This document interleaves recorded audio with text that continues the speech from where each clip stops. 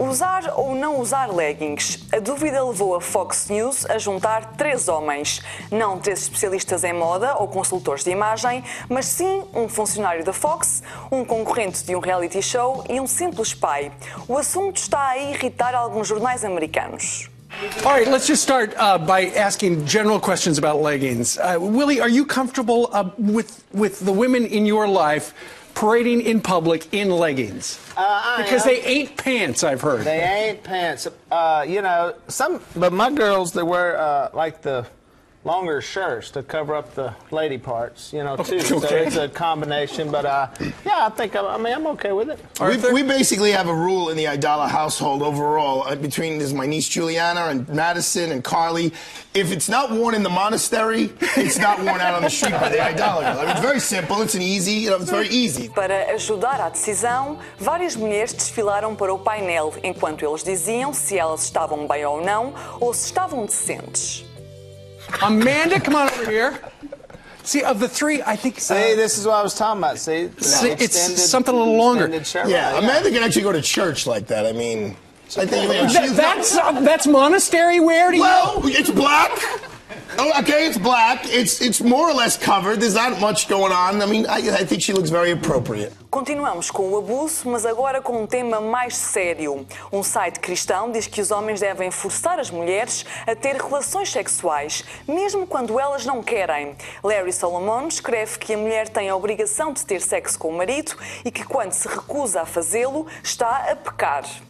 Larry diz aos homens, se a sua mulher não quiser ter sexo, force-a e não olhe para a cara dela. Foque-se no lado físico. O blogger escreveu mesmo um texto em que ensina os homens a aproveitar uma relação sexual quando a mulher está com má vontade.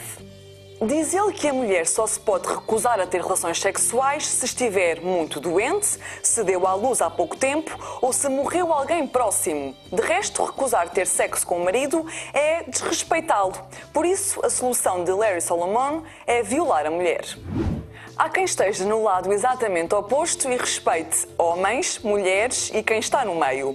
A Shiseido lança agora uma campanha para todos e para todas. A androginia é o tema da publicidade da marca japonesa de cosméticos.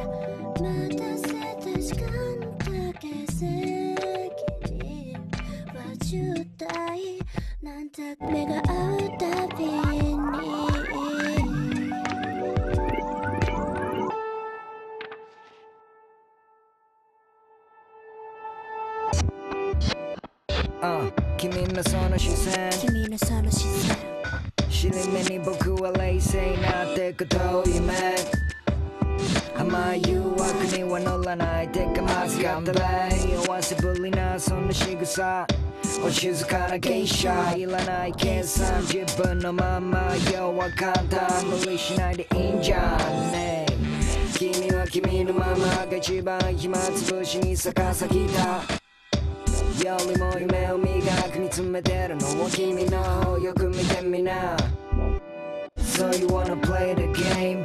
Yes, I wanna play the game. If you wanna play the game もうあなたははめられてる Yeah So you wanna play the game 罠にかかったのはあなた